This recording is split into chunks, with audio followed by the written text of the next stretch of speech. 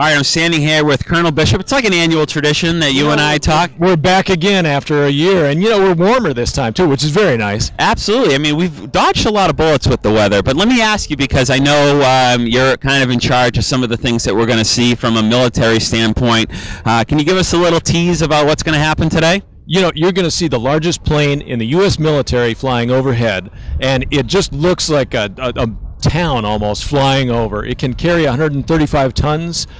This is the workhorse. This is the one that goes over regularly to deliver goods and troops to Afghanistan, to all over the world, really. Now, I know, too, from a perspective of pulling this type of event off, and, my experience when I went up in the F-15 a couple of weeks ago. You're making me jealous. Yeah, what can I say? But, I know what goes into coordinating something like this between airspace restrictions and everything else. Tell the public it's not, a little bit about how that works. I think people think you get in a plane, you fly over, you go back, and that's that. But it's a lot to it, isn't there? Well, the planning for this started in January on the committee's side. They applied for the FAA allowances. They got it, and now even this morning, of course, people were at work really early getting this plane off. It's a huge plane. It's got 5 miles, for example, of hydraulic tubing, just hydraulic tubing. The paint on it weighs over a ton, and so you got maintenance people getting it ready, and of course the pilots, the flight crew will be coming out. So it is a team effort. It really is, and of course it's indicative of the team effort of the larger military as well. Well, in an event like this, certainly it gives you folks the opportunity to show off some of the stuff that you're most proud of and the work that you do every day. Is this a fun thing for you, or is it still business as usual, or what? Somebody introduced themselves in a speech by saying it is both a pressure and a privilege, and it is both a pressure and a privilege. But it's a lot of fun.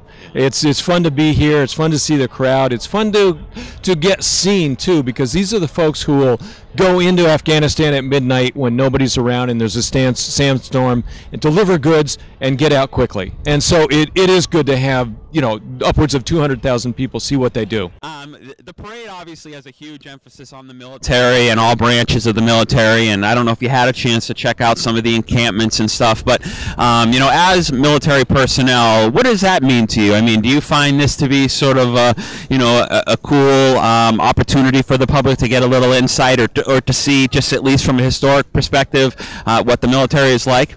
It's good to go back to our roots and to see, we started as explorers, and then we started in the revolution, and now, we see this where people want freedom. People want to be free. And so it's a good reminder, because sometimes we get lost in the busyness, and it's good to step back. It's good for us too, because we get lost in the busyness as well. And so, just a reminder, we started in this search for freedom. All right, Colonel Bishop, before last thing that I'll ask is what your Thanksgiving plans are. I mean, this is a week before Thanksgiving, a few days before Thanksgiving. You have any special plans with the family, or what are you doing? We're going to have 17 people around the table.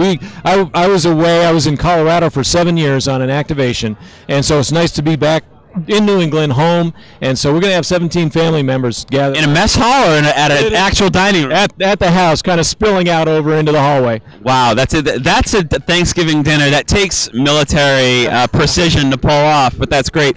Colonel Bishop, I hope to see you here. Why don't we'll make a date next year, same time, same place. Okay. Happy Thanksgiving to you and your family, and to all your all the people you serve with. Well, thank you. Thank you so much, Colonel.